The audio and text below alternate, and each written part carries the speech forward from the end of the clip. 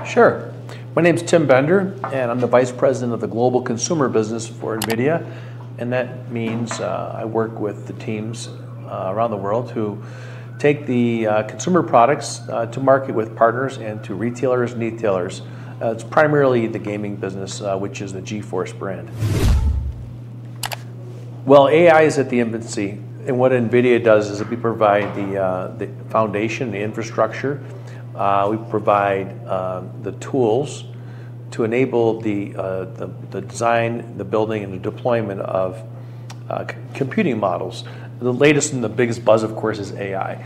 But we've been doing, for many years, hyperscale cloud data centers, which accelerate computing through a combination of the world leading edge graphics processing units, GPUs, and also through software layers and software applications to compute.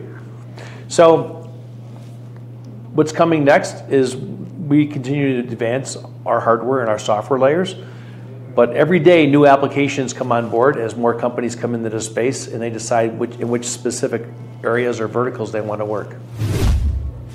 We've been doing AI in gaming for now almost 6 years, since the 2018 Turing launch. And if you've noticed games in the last few years, the realism, the dynamic aspect of the game, how fast they play, how beautiful they look, 4K, you can get 4K in over 200 frames per second.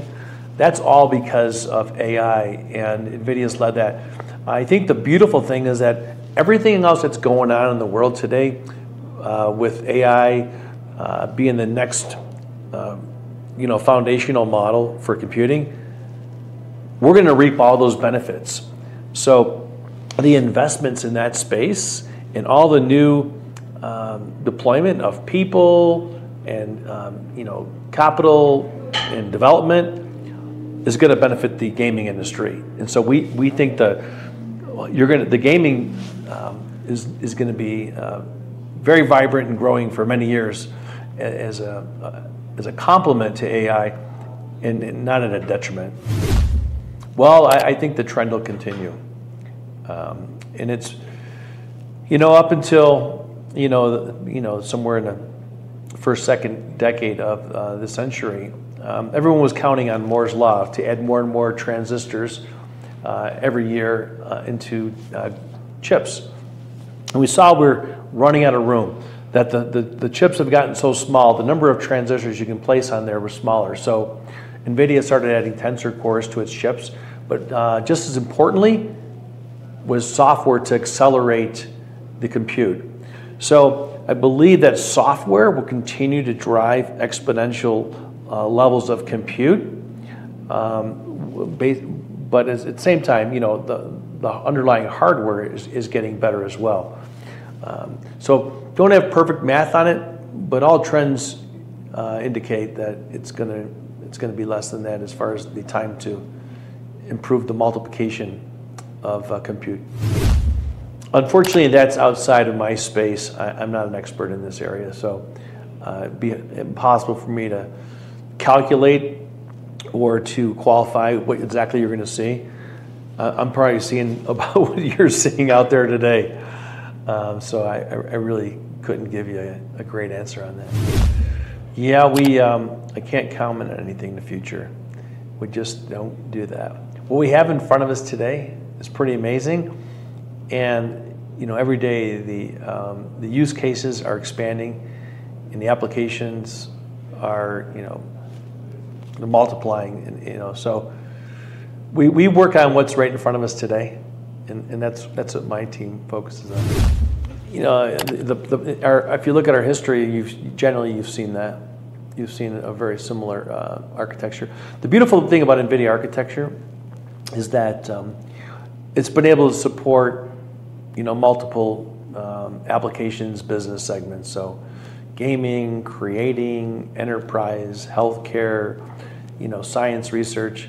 It's been a trend, and again, we don't comment on the future. However, we try to leverage our architecture across as many businesses because it makes it more affordable and It's a better business model. We're really best on developing first of all, we like to study and understand everything end to end, right? From the chip design to the manufacture of the chip to the capabilities of the users, looking at the applications that are used at the end. So we like to say we, like a good cook running a restaurant needs to know everything from the ingredients to how to cook it, how to prepare it, how to serve it, experience it for the customer.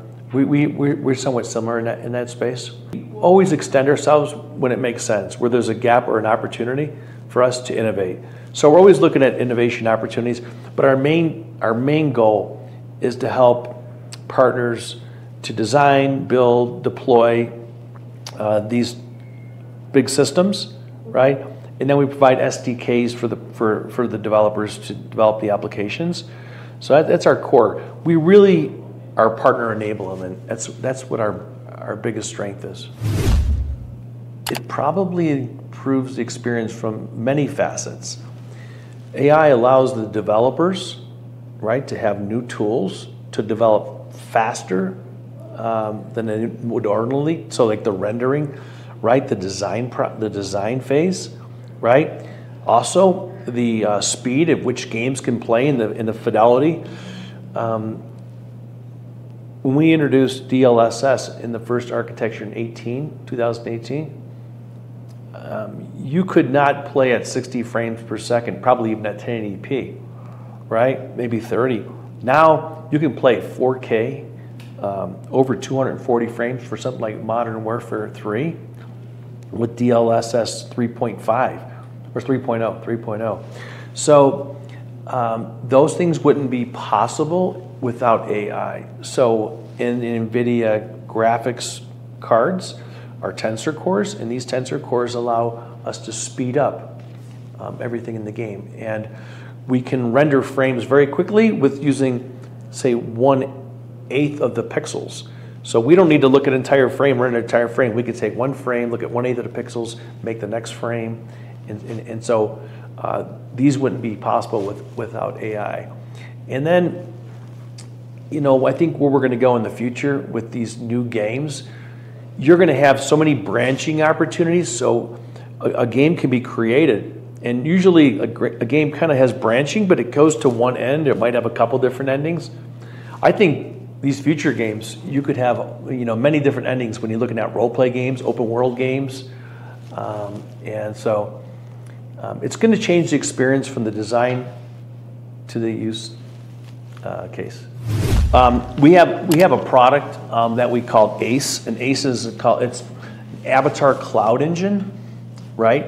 And what you're able to do is take characters, not usually the primary characters, but non-primary characters in the game that you might just see on the side and ignore. And what you can do is take those characters and through these NIMs, these microservices, right? You can embed massive amounts of data and information and personality into that character. So that character can take on a life form of realism, where you, through natural language, can have a conversation with a character in a game. So a simple example is if there's a character in a game and the character is a bartender, you can ask that bartender, hey, how do I make an old fashioned? Or how do I make this, that? And they're going to be accessing a container of data, right, that you have predisposed them to have access to, and they'll be able to carry on a conversation. Same thing with a cook. Same thing with, you could specialize any character in a game and have fun with it. Well, our economic history shows that these changing technological revolutions and evolutions have added jobs. So some jobs will be replaced. But do you know that at the end of the 1800s in North America, there were over 100,000 blacksmiths who made shoes for horses. And when the automobile was coming out, everyone was worried about what's going to happen to all these blacksmiths. What are they going to do for a job? Well, do you know that as we sit here today, April 2nd, in Mexico City, that in Mexico alone, over 100,000 people work in the automotive industry. So I think we have definitely taken something that people were worried about, and now there's tens of millions of people working in the auto industry. And so it's going to enable industries and businesses that you haven't even imagined. And it's also going to allow people in their current jobs to do them better, faster. And it's going to allow companies to take assets and to deploy them in new areas where maybe they couldn't invest in the past. So they can save money here and they can invest in this segment. So we are very positive about the change that will come. And technology has shown that's been the case. That being said, I think we all want to be careful about what our careers are going to be. But I think this could be a great equalizer, because the amount of access people are going to have to information and expertise because of AI is going to be unprecedented. So we think generative AI is a great leveling of the playing field for people. Our final comment is that I think NVIDIA is both proud and lucky that we've been able to participate in so many industries. So we have so many fans that started in the gaming industry. Then we had them in the creator industry, whether it's movies, photography, all kind of creators, editors, influencers, etc. But now we're touching so many new industries in healthcare, in sciences, and in all kinds of other areas of research and development to improve the life of humans, to look at our Earth and understand how we can best utilize the resources we have in the Earth. And so I'm lucky. I think everyone in NVIDIA feels proud that we're participating in so many areas. And Mexico has been a great market for us. We're growing and thriving here across many, many businesses. I'm excited to be here, and just want to thank everyone who's been supporting NVIDIA out there, and hope that we can continue to have a positive impact in Mexico. Oh, I wish I could tell you, and I really wish I could tell you. It'll be here. Listen, it's going to be exciting. But right now, there's a lot of great things to play. So just going to play what's in front of us. But the future, I think, is very bright for the gaming industry, and it's a great time to be a gamer.